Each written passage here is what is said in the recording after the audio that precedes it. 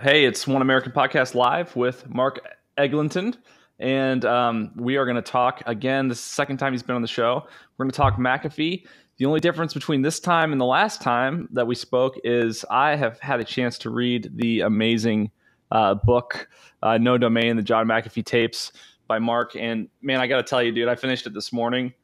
What great work. Absolutely. And I'm not just saying that because you're on the podcast, because if it sucked, I just wouldn't have you on the podcast. It's actually good. I'm that desperate. I probably would come on. But we're here. I appreciate it. Really appreciate it. Man, I tell you what, and not only was I impressed with the story, in hearing John's responses to all your questions and your conversations, but the actual writing was so good. It was so easy to read. I loved the excerpts rather at the throughout the book, at the beginning of many of the chapters and at the end. Yeah. And I just think that you really put together something really timeless and special here, man. You did a lot of honor to his life, and it's regretful that he can't read it, but I know that he would be proud of what you've done, man. Yeah, I think so. And one of the difficult things to explain is that when I was doing this, I didn't know that I'd be in this position. I think I discussed this with you last time I was on. I wasn't writing this book thinking John won't be here. In fact, I was writing this book thinking he would. And that's not to say that that there's anything I would have changed. I mean, people have asked me, would you have done anything differently if you knew that John wasn't here anymore? I.e., would you have left some stories in, some details in? I don't think I would have. I've pretty much done the same book I would have done if John was going to be here and promoting it, which was the plan. And what you said about it in terms of kind of capturing his voice and also giving a bit of the narrative to guide it all is more or less what I've heard from everyone. So I'm really excited about how it's gone down so far. Mostly, you'll get the occasional. Well, we'll come into that. There are a few angles flying around, but I mean, in general, for people who are interested in John, the feedback's been great. Well, and it sounds like, at the end of the book that it was pretty explicit that he gave his blessing for you to just do your thing, Yeah. And that was always how it was. And I never deviated from that. At no point did I want it to be a hit job. At the same time, I didn't want to let him get away with murder either, and no pun intended. But, I didn't want to, I mean, one of the criticisms, it's not a criticism, but one of the things that people have said is, if John had done an autobiography, it would just he would have just run away with it and spun all the stories he wanted, and you would have very little pushback on that. I now think that the format that we ended up with, whereby I could at least challenge him on some of this stuff, was vital to this book, because without that, you're in his hands. And as everyone knows, John's hands are John's hands, and he does what he wants. So I'm very happy with the way the format turned out. And, I have to say, the publisher did not like the format at the beginning. He'd be the first to admit, he said, I don't see how this can work. And I said, I promise you this can work. It's the only way that it can be done. And here we are. Well, publishers are always wrong. Well, I wouldn't like to say that, because I'll have to work with them again probably. But, right, of course. I believed in it enough to say, listen, this is the way it has to be done. Yeah. Well, and I want to talk about John, but as I was reading this book, I couldn't help but think about the famous con artist, for lack of a better term, Frank Abagnale, who's famous for the movie Catch Me If You Can. Of course, he wrote the book Catch Me If You Can. Yep. And I just think, and I don't know if you'd ever have the opportunity or even the interest in doing something like that, but you would be an awesome biographer for that man's life, because, so much of his autobiography is now known to be bullshit. Is that right? I didn't know that. I mean, you'd almost expect that. You'd almost want it.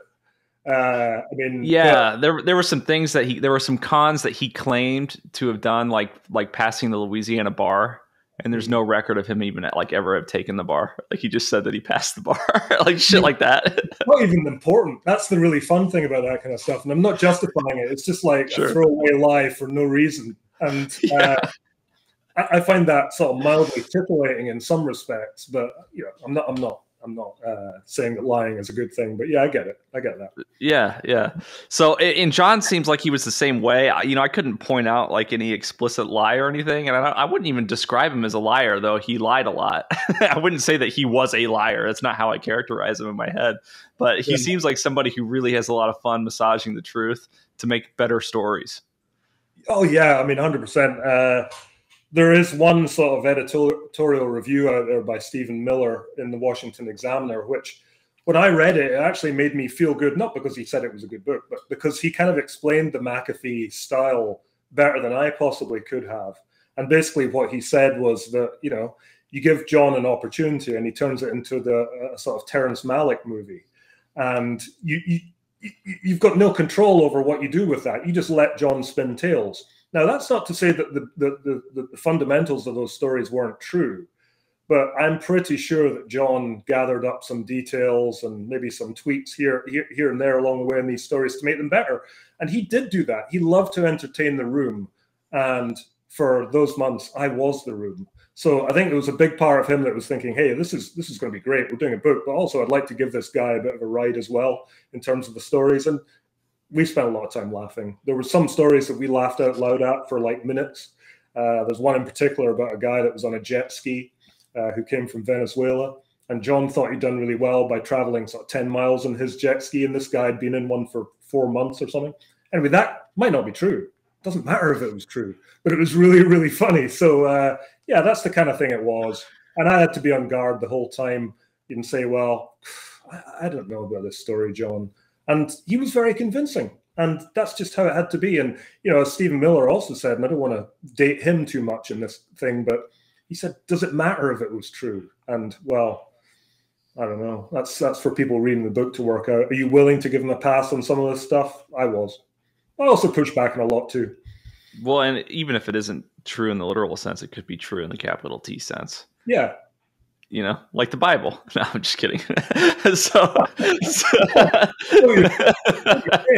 But it kind of took the weight off. It took this kind of weight off me. It kind of freed me when he said these things. He said, because at the end of the day, who cares? Yeah.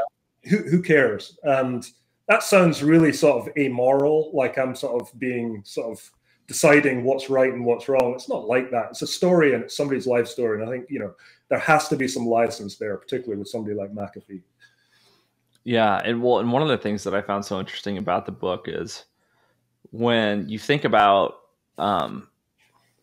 American business moguls, yeah, you typically think about not a psychopathic, but like a sociopathic sort of without conscience type person who just makes a shit ton of money, incredibly narcissistic, not necessarily evil, just totally apathetic to the well-being of others. And when I was reading this book, I just couldn't get over how obvious it is that McAfee was an incredibly sensitive human being. Yeah, that's for sure, and I think that's why he didn't belong in that world. You know, he made the point on more than one occasion. The whole idea of being a Bill Gates or a Richard Branson, something like that, just didn't appeal to him whatsoever. And the reason it didn't appeal to him, I don't think, was anything to do with the business. I think the point he made to me was that if you only operate at that sort of narrow band of the stratosphere, you only ever deal with people in that narrow band. So you end up in board meetings, you end up in sort of charity events. You're talking to the same kind of people. And he said, basically, these kind of people are fucking boring. And these are not the kind of people I want to spend my life talking to. I want to spend my life talking to the guys in the street. I want to spend my life talking to people in Mexican jails. I want to, you know, literally, he was attracted to the underbelly. So he was always pushing against this sort of career path. And it wasn't even a career path. It was unintentional. He created this position. And then when he got there, he was like, I don't want to be here. He was the antithesis of these kind of cold killer type mega business types. You're absolutely right. Well, and his life, it reads like On the Road by Kerouac or something. I mean, it's just wild. It's like a Hunter S. Thompson story or something almost. And you know, I knew that he was a partier because it was made apparent when he ran as Libertarian candidate for president. That was like part of his brand. Yeah. But I didn't realize how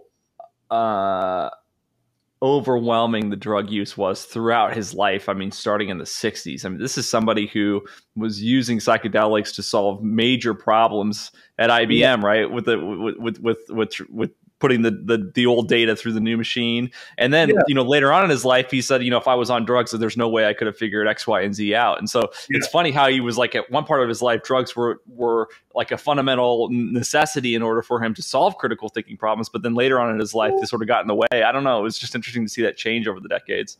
Yeah, I think that the interesting point you made to me, I was quite fascinated by the whole idea of when sort of how Silicon Valley came.